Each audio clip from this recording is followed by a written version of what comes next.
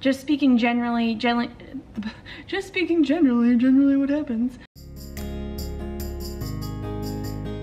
Hello and good morning, ladies. I have a special announcement. I've been holding off because I wanted to wait till it was closer to the actual date to make sure nothing got moved, because things can always go wrong when there's legal stuff involved. But we have a court date. That means we have a finalization date for Evangeline's adoption, and I'm so excited.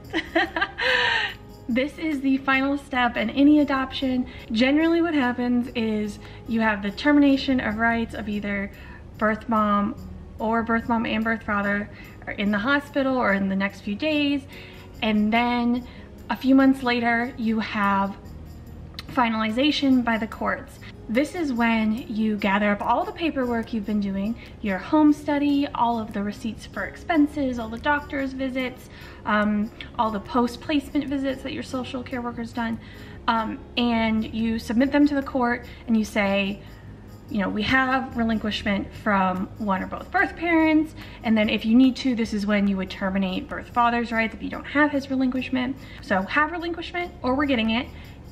This is what, you know, we've paid. There's nothing shady. We didn't pay her baby or anything like that, right? That's part of what the legal system's there to protect against. Double checking the expenses, making sure they were all legit and needed, then making sure that the adoptive parents haven't lied at any point and they can back up all their claims. And if all of that is in order, the judge says that it's final and you get a new birth certificate issued. That was all generally speaking. I know that was a little more information than you needed. I just wanted to make sure that everybody knew what a general relinquishment court date looks like without sharing any of the details of ours. But I know a lot of people are like, wait, can it change? I thought it was done. No, it's not quite done.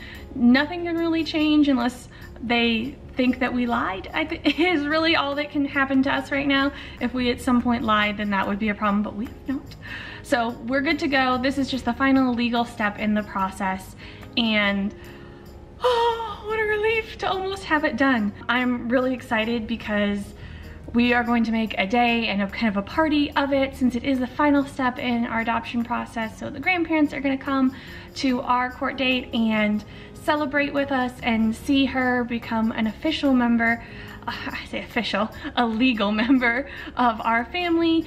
Anyway, so she legally will join our family and legally get her name changed to ours, and then we are good. No more visits, no more paperwork, nothing. And I'm so excited to close this chapter and just celebrate this victory a little bit. We adore her so, so much, and she is truly, truly our daughter, and this is the final step in that.